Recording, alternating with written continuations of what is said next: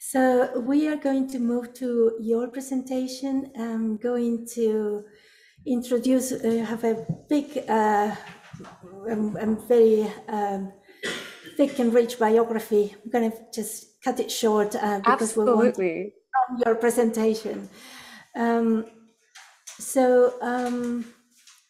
Yes.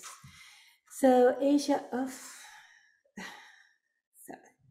sorry. No, that's absolutely fine. So A.I.R Stewart is a Brooklyn-based performance artist whose conceptual work centers the body as a living archive.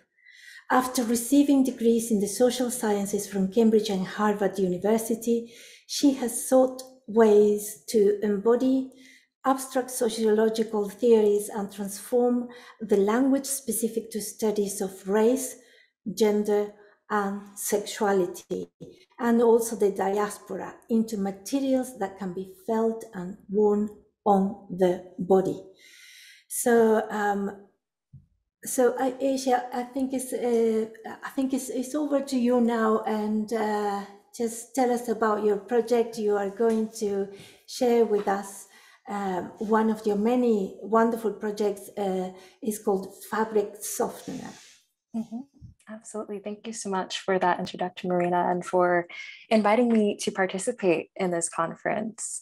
Actually, when Marina first reached out to me about this conference, I was pretty surprised because in my work and past performances, as she said, I'm attempted to physicalize abstract concepts related to race, gender, sexuality, and class, but none of my work has explicitly addressed the environment or climate crisis. Yet, when I considered Marina's invitation again, I recognized that we cannot have a conversation about building sustainable environments without addressing race or even returning to the question of how did we get here? And so for the short time that we're together today, I'd like to walk through the ways that Toni Morrison, an author whose work has inspired and appeared in my own performances, has addressed environmental justice in her novels. After doing a reading of 2 excerpts from her novels, Tar Baby and The Bluest Eye, I will discuss how themes of sustainability and inheritance factor into one of my newest performances entitled Fabric Softener. So let's begin with the opening passages from the first chapter of Tar Baby. The end of the world, as it turned out, was nothing more than a collection of magnificent winter houses on Isle des Chevaliers. When laborers imported from Haiti came to clear the land, clouds and fish were convinced that the world was over, that the sea green green of the sea and the sky blue sky of the sky were no longer permanent. Wild parrots that had escaped the stones of hungry children in Queen of France agreed and raised havoc as they flew away to look for yet another refuge. Only the champion daisy trees were serene. After all, they are part of a rainforest already 2,000 years old and scheduled for eternity. So they ignored the men and continued to rock the diamondbacks that slept in their arms. It took the river to persuade them that indeed the world was altered, that never again would the rain be equal. And by the time they realized it and had run their roots deeper, clutching the earth like lost boys found, it was too late. The men had already folded the earth where there was no fold and hollowed her where there had been no hollow, which explains what happened to the river. It crested, then lost its course, and finally its head. Evicted from the place where it had lived and forced into unknown turf, it could not form its pools or waterfalls and ran every which way. The clouds gathered together, stood still, and watched the river scuttle around the forest floor, crash headlong into the haunches of hills with no mention of where it was going, until exhausted, ill, and grieving, it slowed to a stop just 20 leagues short of the sea. When it was over, and houses instead grew in the hills, those trees that had been spared dreamed of their comrades for years afterward, and their nightmare mutterings annoyed the diamondbacks, who left them for the new growth that came to life in the spaces the sun saw for the first time. Then the rain changed and was no longer equal. Now it rained not just for an hour every day at the same time, but in seasons, abusing the river even more. Poor insulted, broken-hearted river. Poor demented stream. Now it sat in one place like a grandmother and became a swamp the Haitians called Seine de Villes. And witch's tit it was, a shriveled fog-bound oval seeping with thick black substance that even mosquitoes could not live near. Scholars do not always foreground the fact that Morrison has always paid close attention to environmental racism in her work. In this passage, she asks readers to consider what had to have happened on the fictional island, the Chevaliers, for the river to congeal into a swamp. Well, as she tells us in the first sentence that begins this chapter, the construction of vacation homes for wealthy white families from abroad catalyzed the quote unquote end of the world, or at least the end of the previous world that had existed on this island. And who was building those homes? Laborers imported from Haiti, whose commodification occurs in the afterlife of slavery. And so very quickly, Morrison identifies that modernity and consumerism begin with slavery and engender the unsustainable development and extractive trade practices that haunt the Caribbean to this day. The waste that has accumulated on these islands is not an unfortunate byproduct of capitalism, but a symbol of its success. And the irreparable trauma of slavery brings about irreversible environmental changes on the Isle des Chevaliers, reminding readers that creation, for some, can have destructive and sometimes apocalyptic consequences for others. With this in mind, let's turn to another section from the opening of Morrison's first novel, The Bluest Eye. Quiet as it's kept, there were no marigolds in the fall of 1941. We thought at the time that it was because Piccola was having her father's baby that the marigolds did not grow. A little examination and much less melancholy would have proved to us that our seeds were not the only ones that did not sprout. Nobody's did. Not even the gardens fronting the lake showed marigolds that year. But so deeply concerned were we with the health and safe delivery of Piccola's baby, we could think of nothing but our own magic. If we planted the seeds and said the right words over them, they would blossom and everything would be all right. It was a long time before my sister and I admitted to ourselves that no green was going to spring from our seeds. Once we knew, our guilt was relieved only by fights and mutual accusations about who was to blame. For years, I thought my sister was right. It was my fault. I had planted them too far down in the earth. It never occurred to either of us that the earth itself might have been unyielding. There's really nothing more to say except why. But since why is difficult to handle, one must take refuge in how. Here, Morrison references the existence of so many spaces ill-fitted to sustain Black life through the metaphor of the hapless marigold seeds. The marigold seeds cannot sprout in a hostile environment that rejected them. Similarly, in the plot of The Bluest Eye and our world today, Black subjects are treated by those around them as disposable and undeserving of life. Morrison's words call to mind how the hazards of unstable, polluted housing and inaccessibility of clean water and natural resources subject disenfranchised members of Black and Brown communities to slow or premature deaths. And of course, in this novel and in our world, there's also a real psychological death that occurs when one is trained to disavow Blackness. So when we talk about sustainability, we need to interrogate what it is that we are trying to sustain and reproduce, and ask, how do we create environments that affirm, support, and center Black lives? In turning to my own work here, I've not necessarily answered those two questions, although I challenge you all to continue to reflect on them during and after this conference. I did, however, meditate on the advice and survival strategies I received from my grandmother to create a new performance entitled Fabric Softener. Fabric Softener is an interdisciplinary performance that combines song, movement, and painting to meditate on intergenerational trauma and perverse inheritances passed down by Black mothers. Following my grandmother's passing, I reflected on the advice she had given me while she was alive. And I realized that all of my grandmother's instructions anticipated future harm and foretold traumas that I would experience as a Black woman growing up in the United States. So using knowledge passed down from Black mother to Black daughter, she trained me essentially to bear and withstand violence. So I've choreographed fabric softener as a baptism that's punctuated by outbursts of spirituals and also excerpts from a 1977 archival recording of Toni Morrison reading from her novel Song of Solomon. And I've extracted sections of Morrison's reading that focus on the relationship between three characters, a grandmother, mother, and daughter named Pilot, Reba, and Hagar. And their story becomes intertwined with my own recollections of growing up with my mother and grandmother in a household filled with, in Morrison's words, women who produced women without men.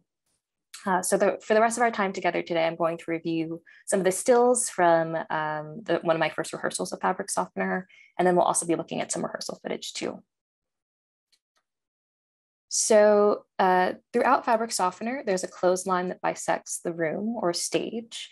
And at the start of the performance, there are 10 white articles of clothing that hang from the clothesline. And all of these clothes are either my own or clothes that were essentially hand-me-downs from my mother and grandmother or from friends. And so I begin the performance by collecting the clothes that hang on this line before beginning my washing cycle. And so I proceed to put on every white garment that is folded in a second wind basket that sits on stage. And I submerge myself in this metal tub that you can see here that's filled with a reddish liquid.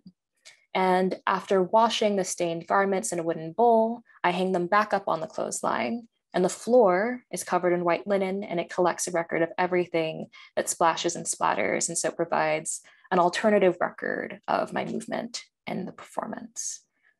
So I'll flick through some of these stills here so you can see different stages of the performance.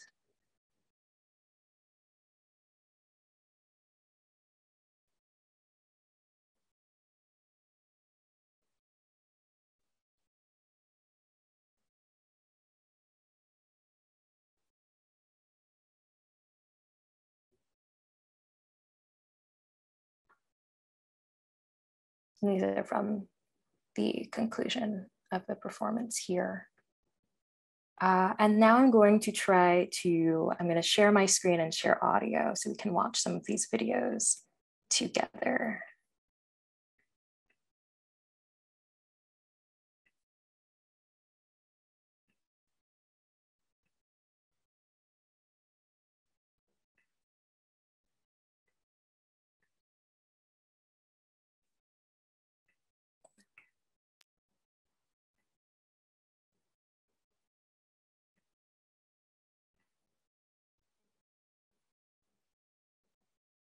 They were singing, all of them, Pilot, Reba, and Reba's daughter, Hagar.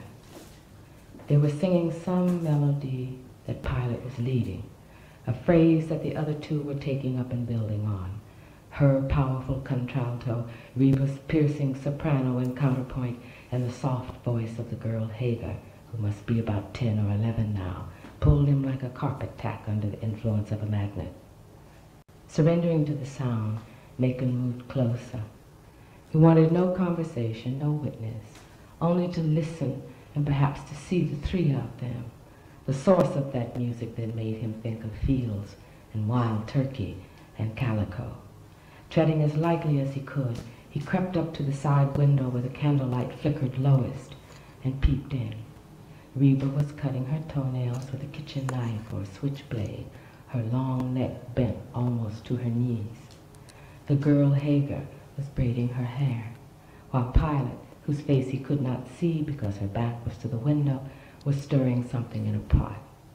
Wine pulp, perhaps. Macon knew it was not food she was stirring, for she and her daughters ate like children, whatever they had a taste for. No meal was ever planned, or balanced, or served, nor was there any gathering at the table. Pilot might bake hot bread, and each one of them would eat it with butter whenever she felt like it. Or there might be grapes left over from the wine making. They ate what they had or came across, or had a craving for. Profits from their wine selling evaporated like seawater in a hot wind, going for junk jewelry for Hagar, Reba's gifts to men, and he didn't know what all.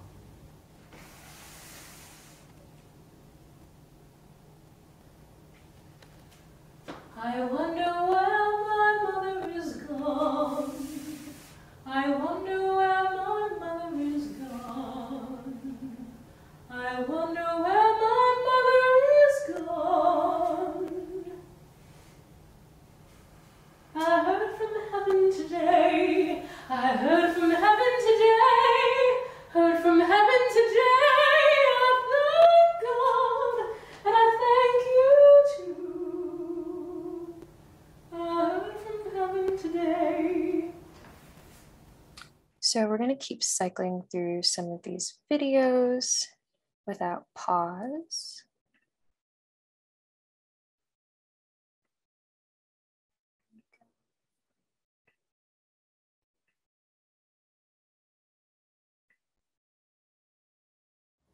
Sometimes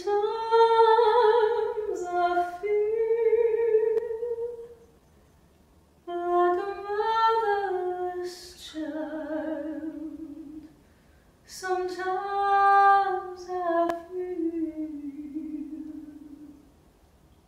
like a motherless child. Oh, sometimes I feel like a motherless Sorry, I think that's my connection there.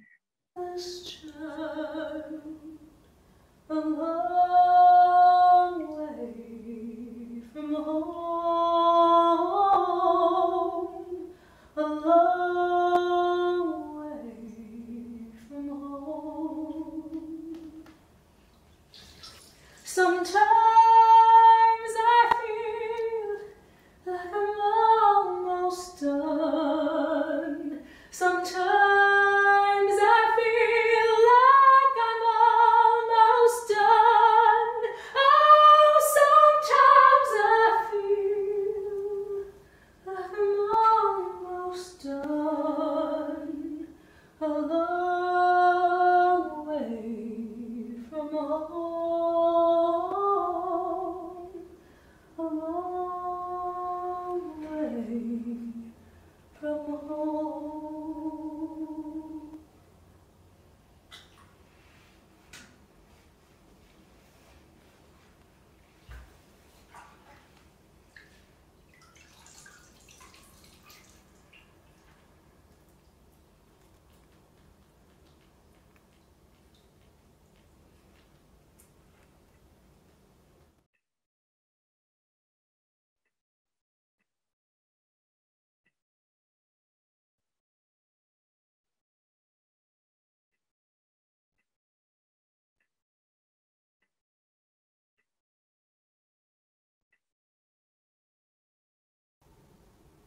For a dozen years she had been like his own child.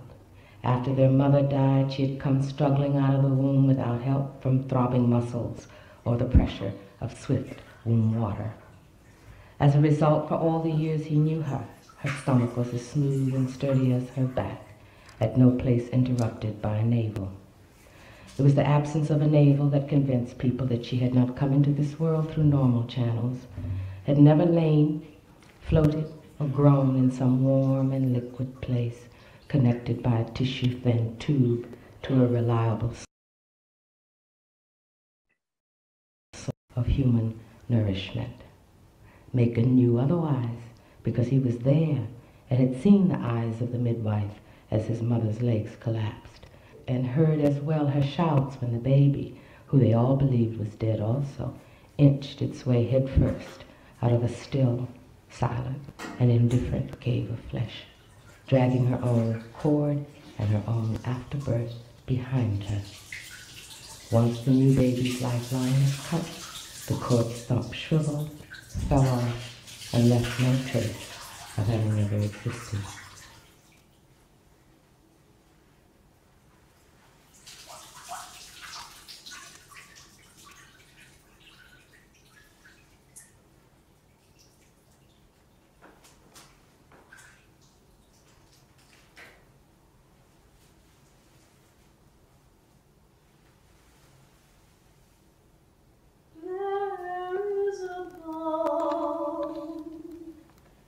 in Gilead that makes the wounded whole.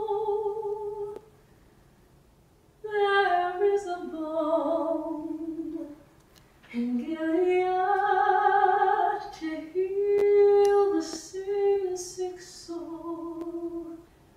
There is a balm in Gilead to make the wounded whole. There is a balm in Gilead to heal the sin-sick soul.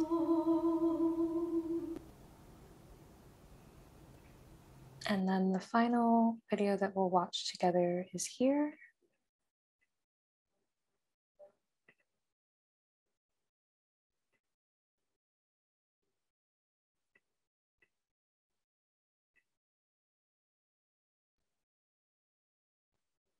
No more heads, honey. Lily looked up from the sink as Hagar came in. Hagar stared. I have to get my hair done. I have to hurry, she said. Lily looked over at Marceline. It was Marceline who kept the shop prosperous. She was younger, more recently trained, and could do a light press that lasted. Lily was still using red-hot irons and an ounce of oil on every head.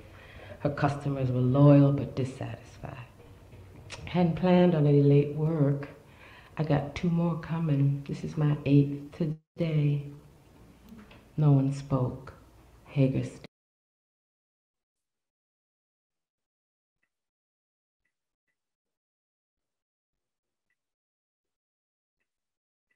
Let's see if I can get this back up. Well, said Marceline, since it's you, come on back at 8:30. Is it washed already? Hagar nodded. Okay, said Marceline, 8:30, but don't expect nothing fancy. She probably meant to wait somewhere, or go home and return to Lily's at 8:30. Yet the momentum of the thing held her. It was all of a piece. From the moment she looked into the mirror in the little pink compact, she could not stop. It was as though she held her breath and could not let it go until the energy and busyness culminated in a beauty that would dazzle him.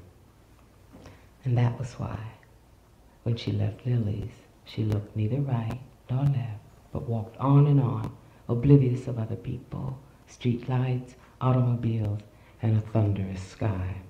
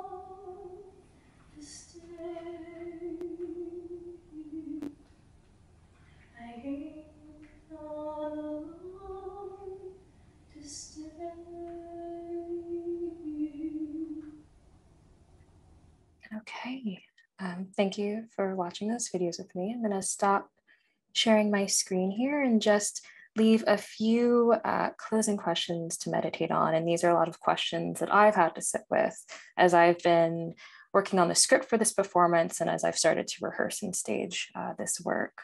What cycles, defined broadly, do I want to sustain in my own communities? What am I inheriting? And what am I passing down? And so in closing my time with you today, I ask you to consider those questions as well. Thank you so much. Thank you very much.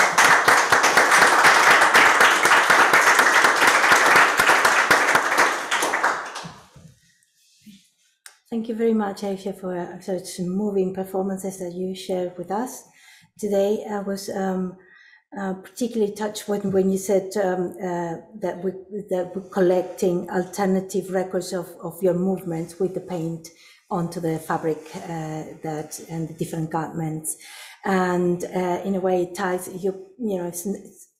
was thinking that it's not an accident that we are talking about healing and repairing, and we are looking at repairing colonialism, the horrors of colonialism, slavery. We talked about the Sami people and the indigenous and folk people, and Matthew and Ruben also talked about that.